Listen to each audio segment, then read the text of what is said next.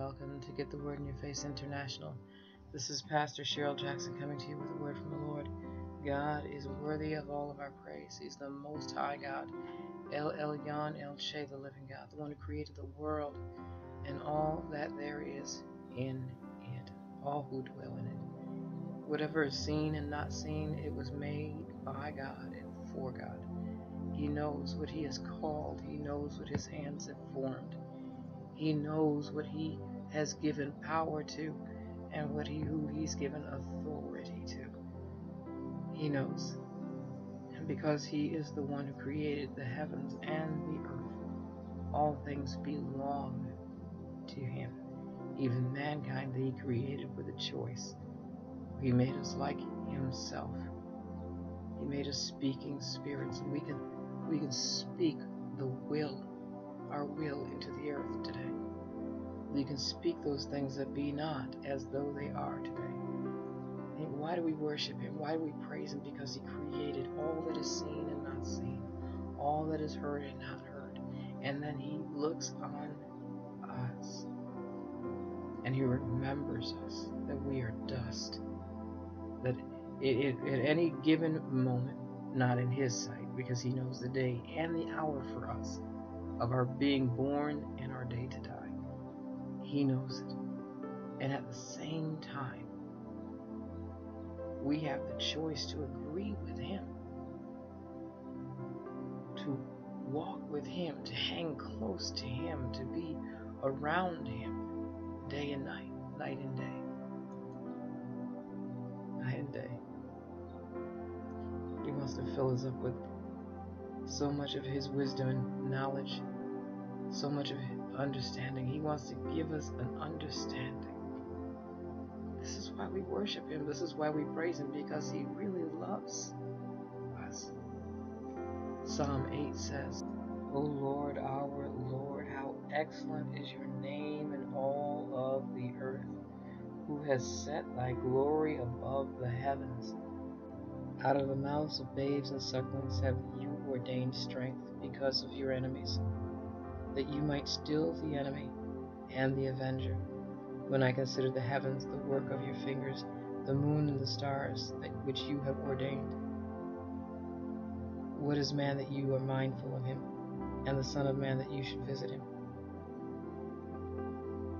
You have made him a little lower than yourself, and have crowned him with glory and honor. You made him to have dominion over the works of your hands. You have put all things under his feet, all sheep, all oxen, yea, even the beast of the field, the fowl of the air, and the fish of the sea, and whatsoever passes through the paths of the seas. O Lord, our Lord, how excellent is your name in all of the earth. You know, out of the mouths of babes and sucklings, He's ordained strength. And that word that God has put in our mouths is that word of praise to Him. It lifts Him up above the situations and circumstances of our lives. The word is everything for us. When I said verse 5, He has made us a little lower than Himself. He is the one who created the heavens and the earth. He's the one who sent His word into the world, and the word became flesh. Jesus Christ, the righteous one, the Son of the living God, who died and rose again, is the Word of God. He's the express image of His person. And yes, Jesus is one of the persons of the Trinity, always has been. The Word has always existed. And this Word demonstrates to us, shows us that no word that proceeds from the mouth of God can die. It is exalted, and He is exalted. And the Lord has put His word in our mouths. He's given us power. He's given us authority through Jesus Christ. And He's working this word in our heart and writing it in our mind. If we would stay with Him, we would sit with Him, we would walk with Him, we would talk with Him. And I was watching a movie yesterday, what was it? The this Purple Phantom. I don't know if it's called Purple Phantom, but it's Phantom. And it's from 1980s or something. And something that the guy did, he's a superhero, and something the guy did, he was talking to his dead father. Now, I'm not big on people talking to their, they're deceased. But this was a little different in the humor of the movie, in the, setting of the movie. And as he's talking to his father, it's like his father's really, really there with him. He's with him in all of his decision makings, even when it's hard, even in the joy parts of it. He's there with him, talking to him, encouraging him, showing him how to deal with the battle. And as I'm sitting here now speaking about it, He has ordained us. He has given us strength. He's given us power. He's put His word in our mouth, and He's here with us. He's made us a little lower than Himself. And I hope this makes sense to you. He's here with us. He's putting His word in our heart and writing it on our mind. This word that died and rose again cannot be defeated. The word of the Lord will not be defeated. But this word of the Lord will endure forever. It cannot be put out. It cannot be thrown out. It cannot be trampled on. Because even though they trample it, it lives. Even though they throw it out, it keeps coming back. There's no word of the Lord. Man shall not live by bread alone, but by every word that comes from the mouth of God. We are more than conquerors through Christ who's given us this. The Lord has put His word in our heart and in our mouth. We've been ordained by God to call out on His name, to worship Him, to praise Him, to look to Him in everything. He is our confidence. He's our confidence. Our expectation is of God, and that's not of ourselves. I think I made this example of Jesus going to the cross. And as He's going to the cross,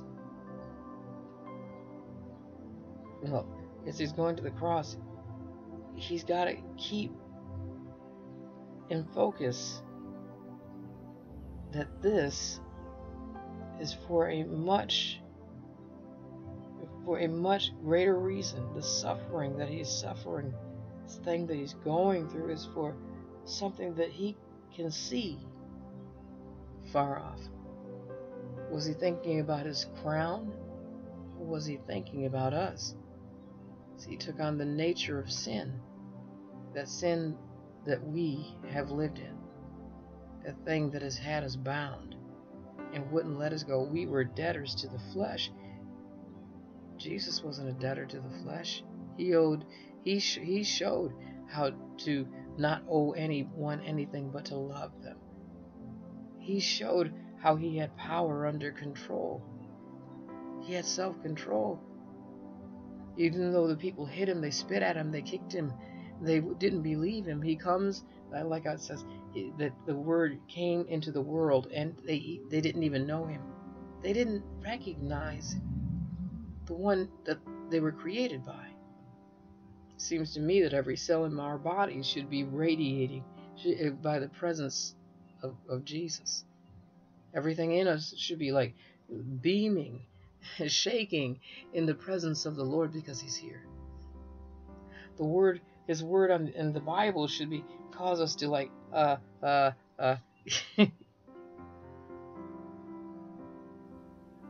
This is the word that Jesus, when He laid down His life, bowed His head, looked up to heaven, said, "Into your hands I commit my spirit." It didn't matter what was going on to Him physically or mentally. He let it go into the hands of God. And that's the breath we have to take. That's what we have to do. We have to let the Word of God stand. When the Word stands, we're standing on it. We're believing it. We're trusting the word of God that whatever the Lord said, that's what's going to happen. That's what's going to be accomplished. We understand and we remember that no word of the Lord returns void. This is the living and active word of God.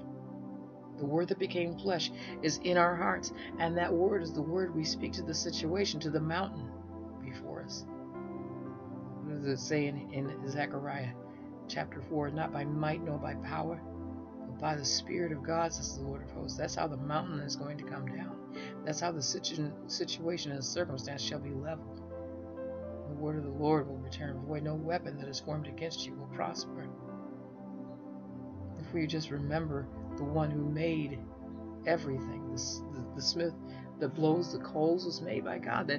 That situation and that circumstance, the devil, it was made by God. He owns it all. No, don't take it the wrong way. He made mankind with a choice to worship him, to praise him, to acknowledge him.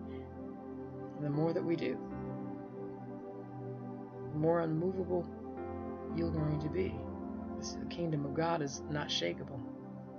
If we're shaken by the current world system and the current world order and the current things going on in this world, then what kingdom are you living by? Don't compromise with this flesh. Walk by faith and not by sight. Stand with the word, with the belt of truth tied around your waist. Stand with the belt of truth around you. Don't give in to the feelings of this physical body, of this mind, will, and emotions. Your heart belongs to Christ.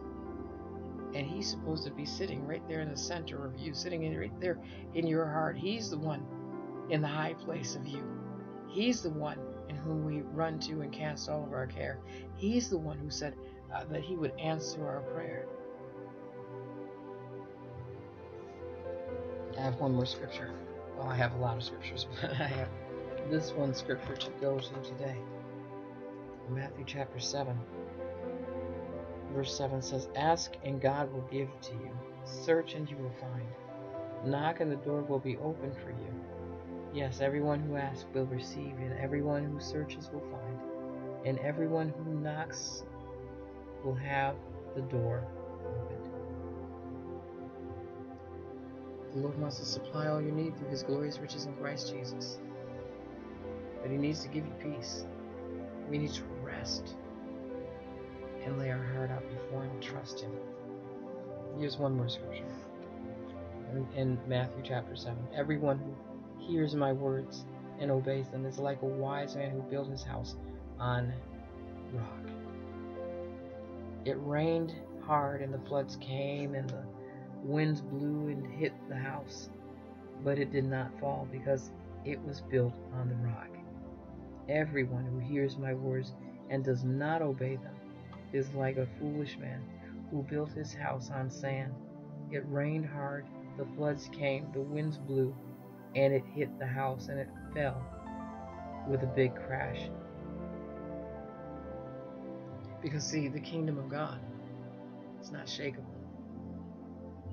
We are built on this solid rock, Jesus Christ. Jesus the Christ, the anointed one, so the one sent by God. And if we allow ourselves to fall into his loving arms and believe in his arms are loving, he has nothing but plans of success for you, plans of peace and not of evil for you. Through the rejection and the pain and the sufferings that Christ suffered. And this word didn't change. It didn't lay down before the enemy and give up.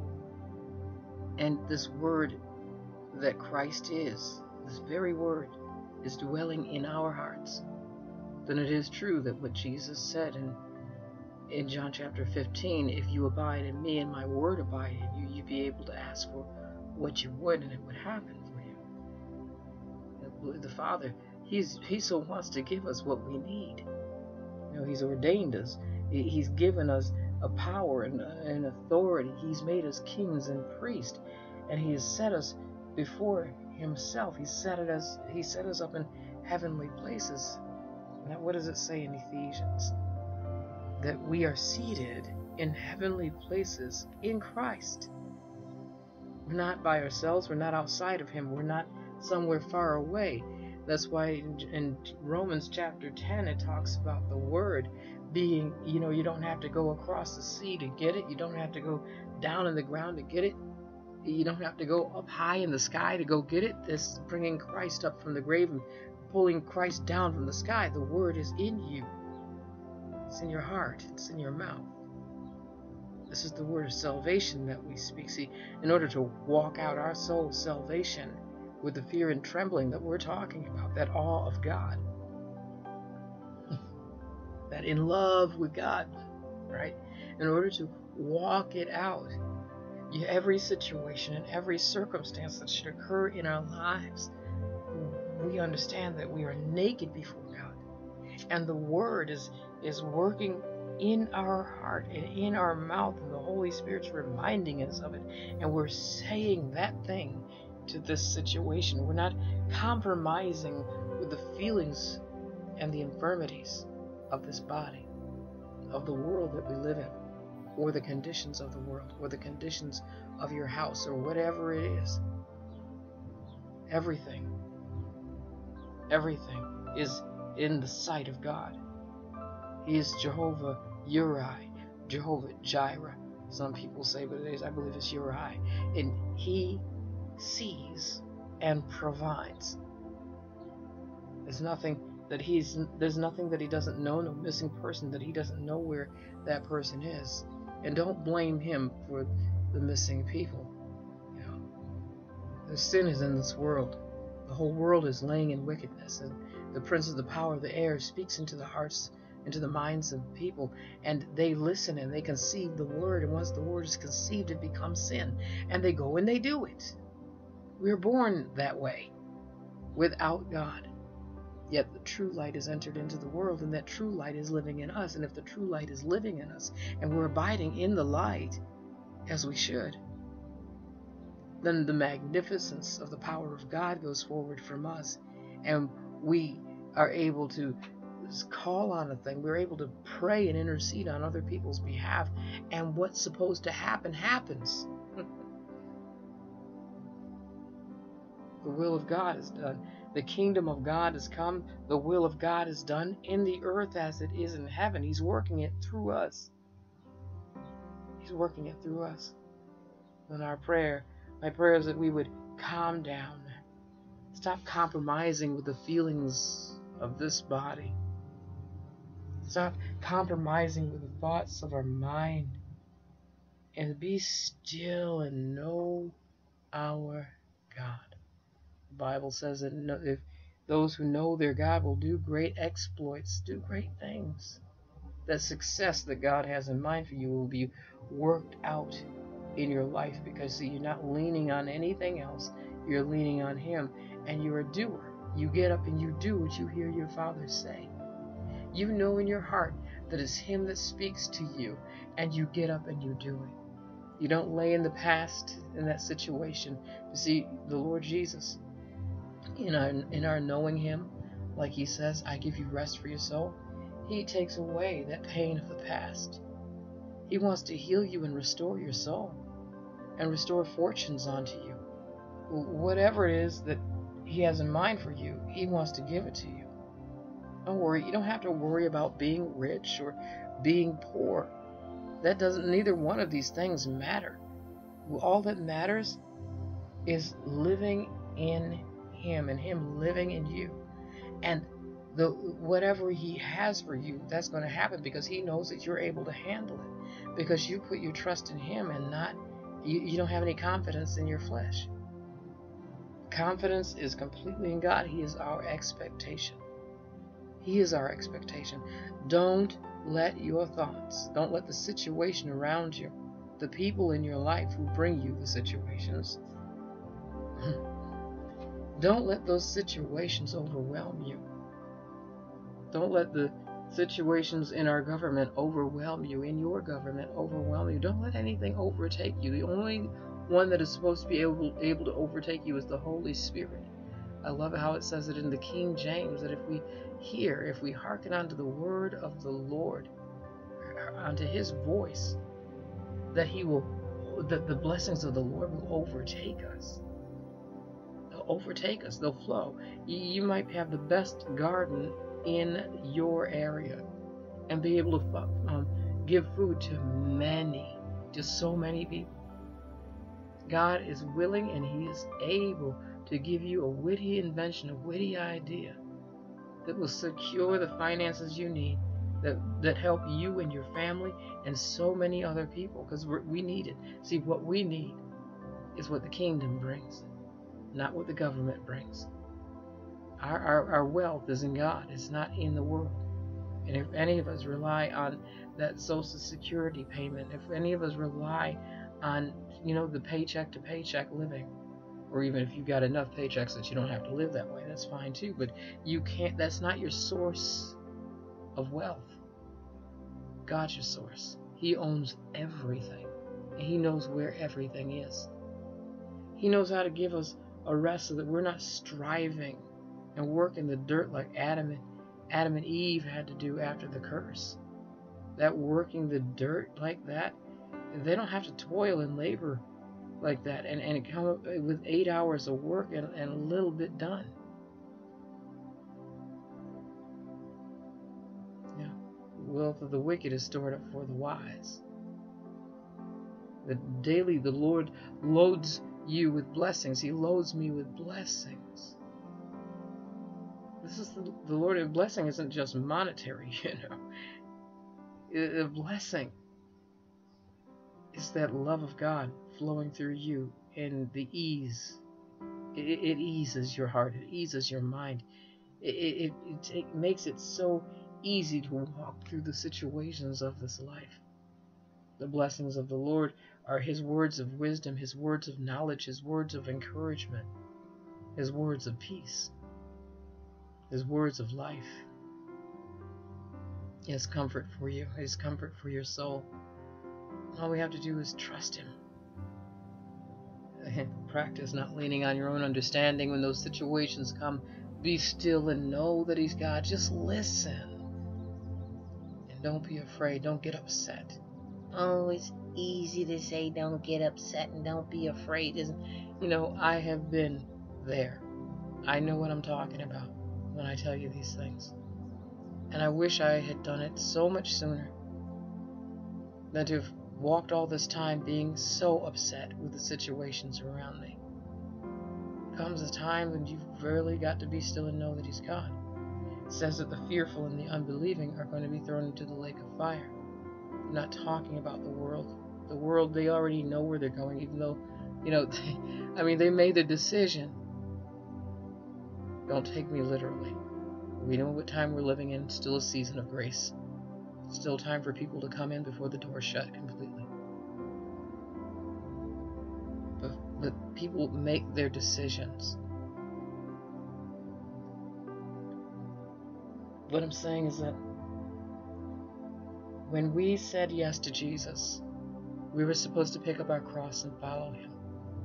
Deny ourselves, pick up our mind, will, and emotions, regardless of what's going on with us, and follow Christ.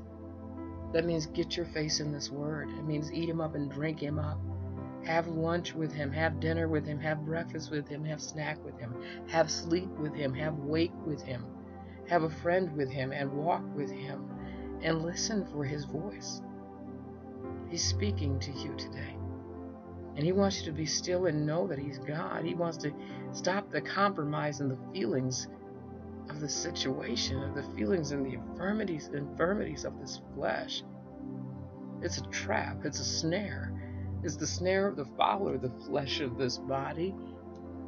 It can tell me anything, and then I'll listen to it, and all of a sudden I got the symptoms of the virus, the symptoms of cancer, the symptoms of all of these other things. You can go to sleep at night, have a dream.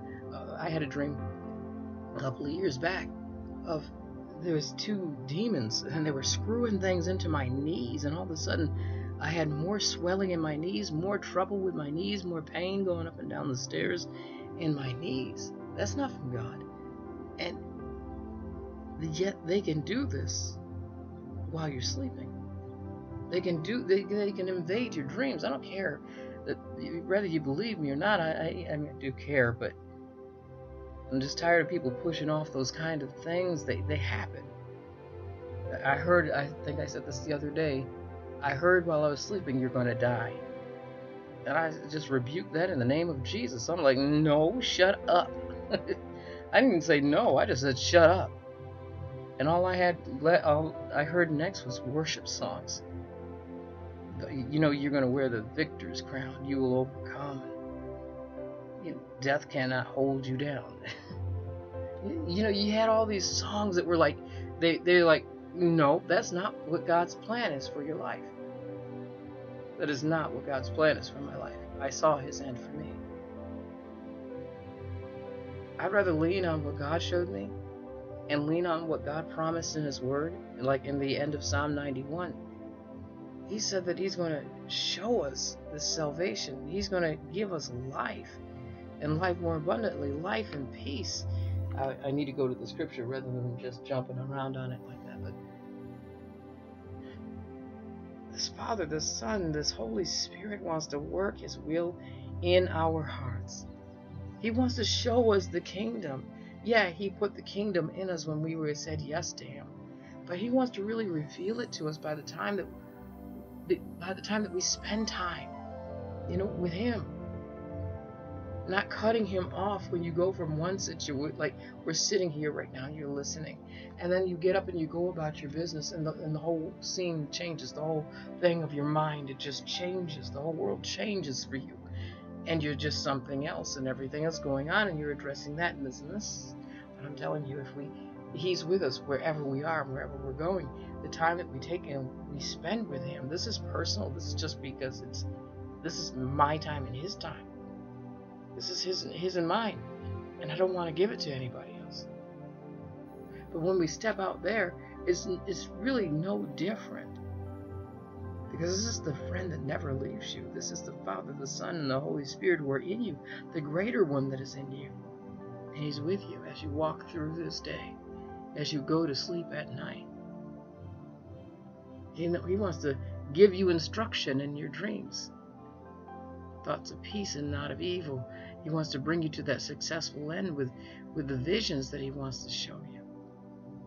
But we pollute ourselves with the things that we put before our eyes. God is good. He's worthy of all of our praise. Read Psalm 91 again. I know that through this time we've read Psalm 91 so many times. But God promises life, long life, for those who love Him.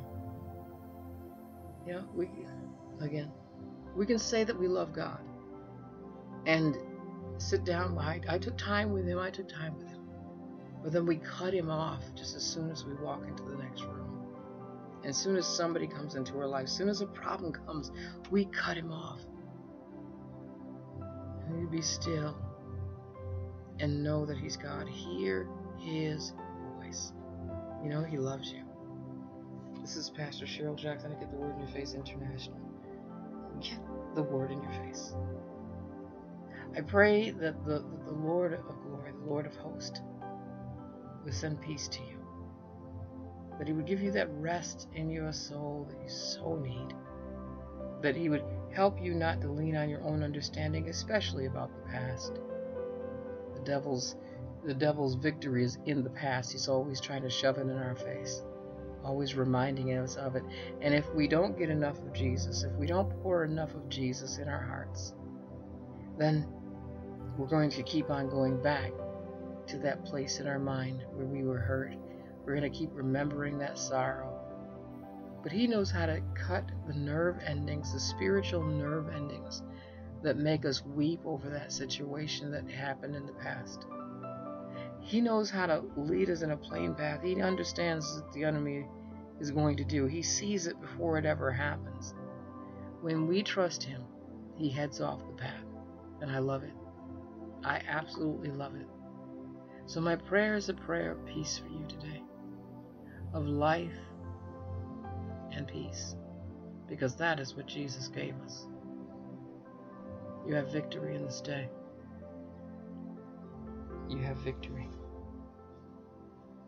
Christ has died and he has made us free. No longer debtors to the flesh. We don't owe it anything. We shouldn't trust it. Don't look to it. Don't lean on your own understanding. In all of your ways acknowledge him, and he will direct the path. Bye-bye.